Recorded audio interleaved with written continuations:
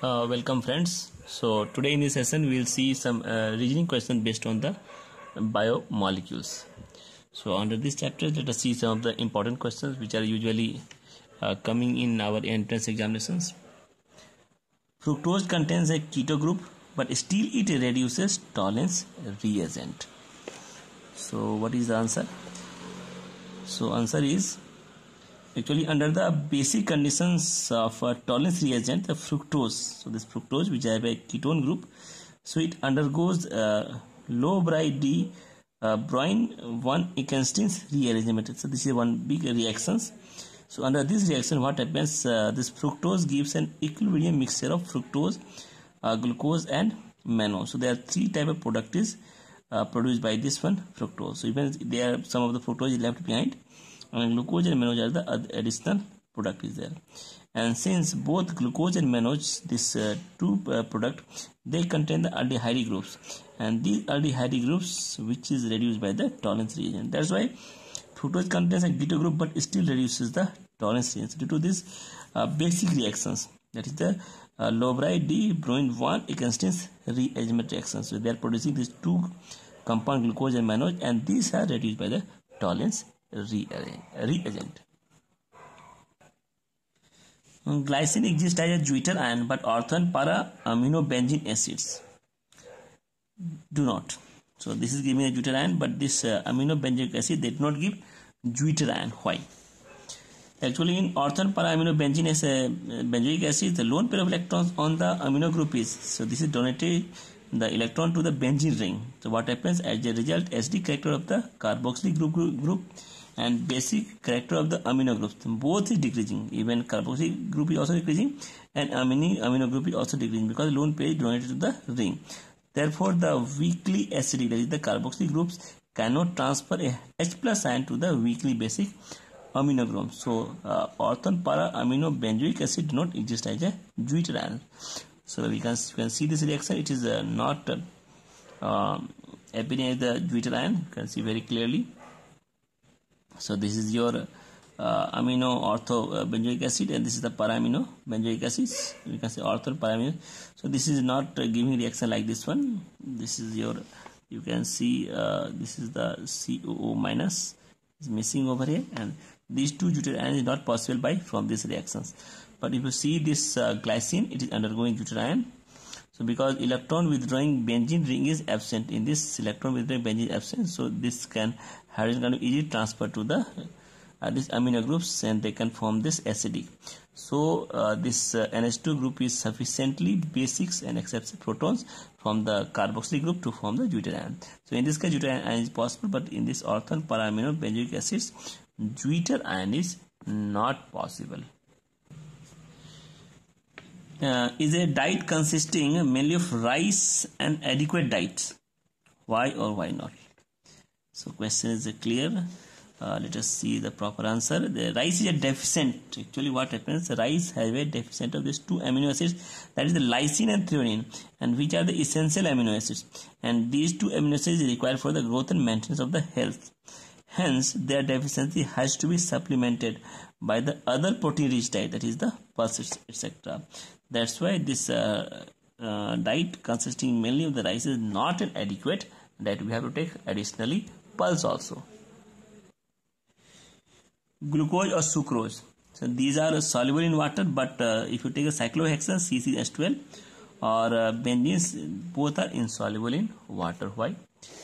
So let us see the proper answer. We know this concept like dissolves likes, means benzene and cyclohexane, these are the non-polar molecules, so they are not dissolved in the water because water is the polar molecules, while glucose and sucrose, they both contains the glucose contains the 5 hydroxyl group and the sucrose contains the 8 hydroxyl group, and these are the polar molecules. That's why they form the extensive intermolecular hydrogen bonding with water. That's why they dissolve in water, and these benzene and cyclohexane they do not dissolve in water. The melting point and solubility in water of and amino acids are higher. Solubility in water of amino acids are higher than those of the corresponding halo acids. Why it is possible? Let us see. Amino acid is it exists as a deuteric ions, means we can see plus or minus this is a dipolar ion, and due to this dipolar salt like characters, they have the strong dipole-dipole attraction, or you can say they have electrostatic attractions. They have dipole-dipole attraction and electrostatic due to these two positive and negative dipolar ions, and therefore their melting points is higher than the halo acids, because these halo acids they do not have the salt-like characters, and further due to the salt-like characters they interact strongly with the water. Why? Because these amino acids are highly interacting with the water, they also soluble in the water. As a result, solubility in water of amino acids is higher than that of the corresponding halo acids which not have the salt-like character. Where does the water present in the egg go after boiling the eggs? When you boil the egg, so where the water is lost? Actually, when the egg is boiled, the protein first undergo denaturation, means the structural protein is breakdown, and then coagulation occurs. So the water present in the eggs get absorbed or adsorbed in the coagulated protein. So in the coagulated protein, it is absorbed or adsorbed. How? Probably through hydrogen bonding. Still not confirmed, but it may be possible this hydrogen water is absorbed in the coagulations by hydrogen bonding. So this water is lost over there. Why cannot vitamin C is stored in our body? So in this case, vitamin C is soluble in water. So vitamin C is water soluble, so it is readily excreted in urine. Fresh tomatoes are a better source of vitamin C than those of which have been stored for some time. Explain. Because on prolonged exposure to air, vitamin C present in tomato is destroyed due to the aerial oxidation. That's why fresh tomatoes are a better source of the vitamin C than those which have been stored for some time. Why are carbohydrates generally optically active? So why these carbohydrates are generally optically active? Because their molecules are chiral. Their molecules are chiral, and because of the presence of the one or more chiral or asymmetric carbon atoms, they are generally optically active compounds. Except for vitamin B12, all other vitamins of the group B should be supplied regularly in diet. Why? So we see that is the vitamin B12 does not occur in plant, but it's exclusively synthesized by the microorganisms present in our body. That's why it may not be supplied regularly in diet, while all other vitamins of group B should be supplied regularly in the diet. Glucose forms an oxime, but glucose pentaacetate does not. So this is not forming an oxime. Why? Because glucose reacts with the hydroxylamine via open chain form, which are free aldehyde group, and therefore so they form the glucose oxime. While glucose pentaacetate cannot be converted into the open chain form. Why? Because its anomalic hydroxyl group is acylated, that is C1OH, it is acylated, hence does not form the oxime. You can see from this reaction. So this reaction is there, in which it is clearly shown that you can see. So this is your cyclic chains. So this is the alpha glucose or beta glucose. So under acetylations, you can see all OH is replaced by the CH3CO group. So you can see. So this becomes your alpha glucose pentaacetate, beta glucose pentaacetate. So this cannot go hydroxylamine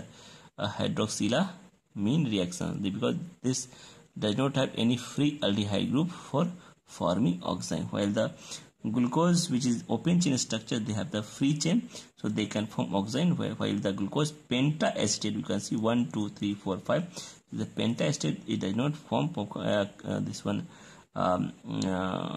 glucose oxime, because there is a closed chain and every OH molecule is acylated. Glucose and fructose gives the same OSA zone. Explain why it is giving same OSA zone. Because during the OSA zone formation, the reaction occurs at C1, C2 carbon. So at this 2 carbon OSA zone occurs, while the rest of the molecules remain intact. And since the glucose and fructose differ from each other only in the arrangement of the carbons at C1 and C2. Let us see this reaction. That's why they are give the same oxygen reaction. You can see this is the glucose structure and this is fructose structure. This is the ketonic group, this is the aldehyde group. So it will react with this CCH5NH2. So this will form oxygen with this one and this one. You can see, and this becomes your glucose ozone. In this case, this will react with the ketonic group also, and followed by this will react with this one CH2OH, and they'll form again this group by releasing aniline, ammonia, and water. So both glucose and fructose will give you oxazone and fructosazone. On electrolysis in acidic medium, amino acids migrates towards the cathode. Amino acids, it migrates towards the cathode in acidic medium, while in alkaline medium these migrate towards the anode. Why? Because amino acids, they have a deuteronic structure. They have a deuteronic structure, means they have a dipolar structure which consists of cationic as well as anionic. So in presence of strong acids, they exist as a cations, and this electrolysis, they migrate towards the, during electrolysis this migrates towards the cathode. So when the solution is acidic, so deuter ions migrates is existing as a cation, and it will migrate towards the cathode. So we can remember CC means C for cation to cathode. So you can see this is your deuter ions. So this is the positive charge OH and CO. So when the medium is acidic, strong acid, so this strong acid will react, it will react by the base, so it becomes your cation. This will migrate towards the cathode, and when same is taken in presence of alkali, so alkali will take hydrogen from this one, so okay, it will form a water, so it becomes your anion, and this anion will migrate towards the cathode. So anion will migrate toward the cathode, cation will migrate toward the cathode. So anion will migrate toward the anode, and cation will migrate toward the cathode. The monoamino monocarboxylic acids have 2 pK value. So definitely this is a dipolar ion, so it must have 2 pK value. So let's take example of glycine. So glycine in aqueous solution will exist as a dipolar ion. So this NH3 plus is acting as an acid, and this CO minus acting as a base. So that's why it's dipolar and have a 2 pK values. What forces are responsible for the stability of alpha helix, and why is it named as 3.613 helix? We can see this is subscript 3.6 and it is written as 3.613 helix. The stability of the alpha helix structure is due to the intramolecular hydrogen bonding between the NH and CO group of the same polypeptide chain, and the alpha helix is termed as the 3.613 helix. So this alpha helix is termed as the 3.613 helix, and since each turn of the helix has approximately 3.6 amino acids, so each helix has a 3.6 amino acids, and the hydrogen bonding leads to the formation of 13 member ring. So due to hydrogen bonding, so there is a 13 member rings. So these 13 member rings, and they have 3.6 amino acids for each turn. So one turn has this much acids, and it by hydrogen bonding, so this becomes a 13 membered ring. So its name as the 3.613 helix. Why amino acids are amphoteric in nature? Amphoteric, or you can say ampholites. Amino acids have both acidic, that is the NH3 plus, as well as minus CO basic groups are present. It has both acidic group plus as well as basic group present. Hence they can react with the acid and base respectively. You can see this is your deuter ion aqueous medium. So if they are reacting with the acidic medium, so they will become your cationic form, and if they are reacting with the alkalis, this deuter ion, so they become so anionic, and this will migrate towards the anode, and this will migrate towards the cathode respectively. That's why deuter ion, this amino acids is called as the amphoteric in nature, or you can say they are the ampholites. The Ka and Kv value of the alpha amino acids are very, very low. Why? Because the alpha amino acids consist of acidic groups and basic groups. So acidic groups instead of COH in carboxylic acid, and this is a basic group instead of amino, and this is aliphatic in amines.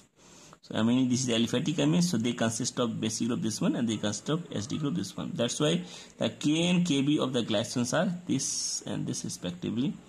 That's why, and this is very very low. That's why K and Kb value, K and Kb values of the alpha amino acids are very low due to this.